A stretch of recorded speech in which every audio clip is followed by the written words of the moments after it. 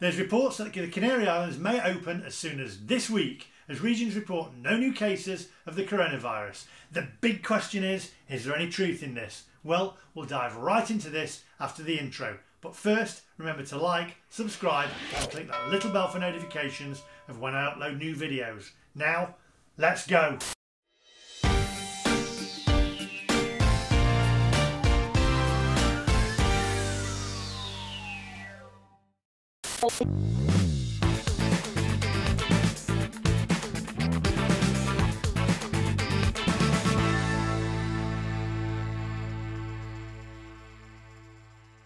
Hello my friends. Right, firstly, who's missing Tenerife and who's going to be on that plane as soon as lockdown is lifted? Well, I know I am for sure.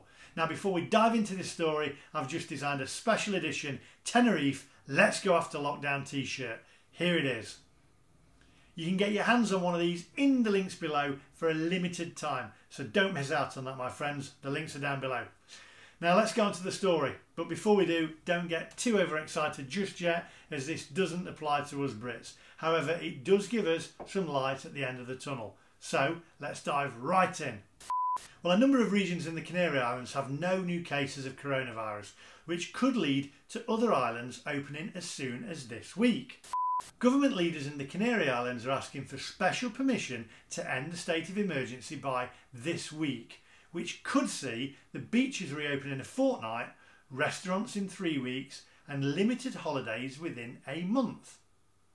While Spain has reported more than 213,000 cases across the country as it remains on lockdown, La Graciosa is just one of the small regions in the Canary Islands with no reported cases.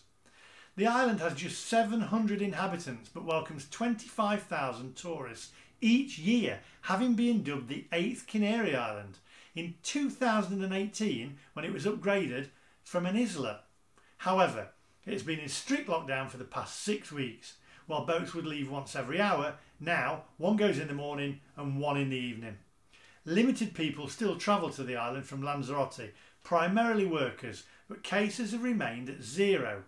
Miguel Paez, who lives on the island, said, "I have not heard anyone say we're going to throw ourselves into the street, that there is no contagion. To me, the feeling that is coming is one of caution." He also added, "We are aware that there are no new cases, but that does not mean that nothing will happen, because La Graciosa is still connected to Lanzarote, and someone infected can still enter." El Hierro, I think I've got that pronunciation right by the way, I'm sure you'll correct me in the description below if I haven't, is one of the smallest islands in the Canary Islands, and La Gomera have both been able to escape relatively unscathed.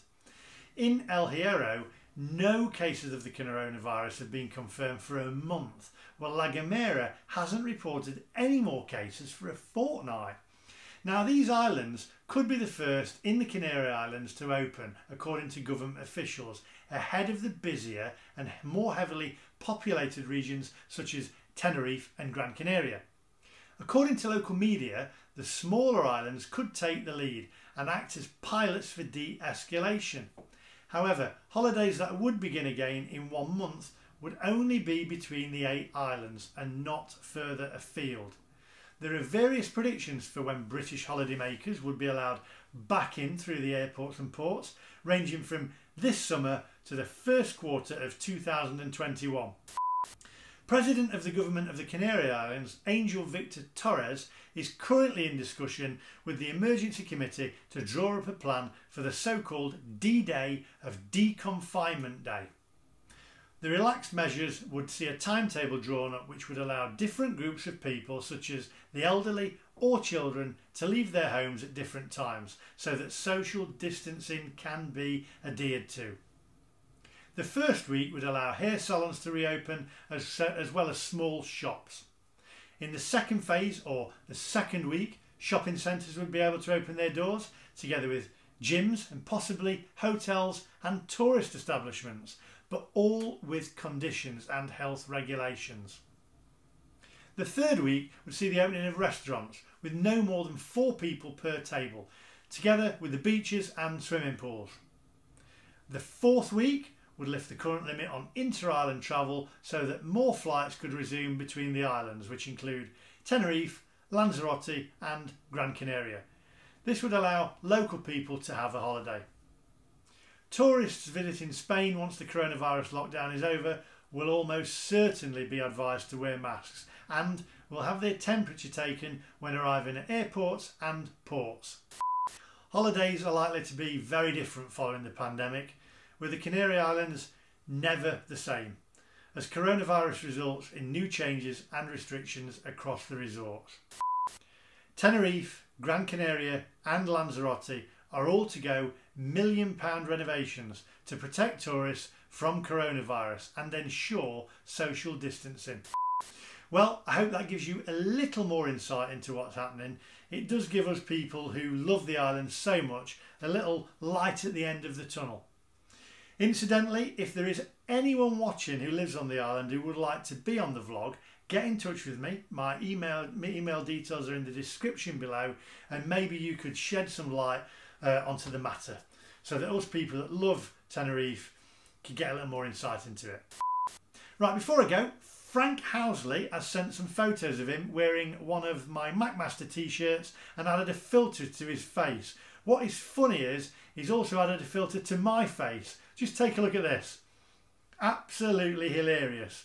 Also, it's his 5th wedding anniversary on 28th of April and he should have been going to New York with his wife Diane. Here's Diane in one of my shirts. How great is that? I actually think it suits me. Right, my friends, well, that's all for today's vlog. Remember to like, subscribe, click that little bell for notifications when I upload new videos. Follow me on Instagram, which is down there. Do not forget to get your special edition Tenerife Let's Go After Lockdown t-shirt. The links are in the description below. Don't miss out, it's for a limited time only. Anyway, that's all for today. Do take care, stay safe, stay positive, and I'll see you guys in the next one. Goodbye.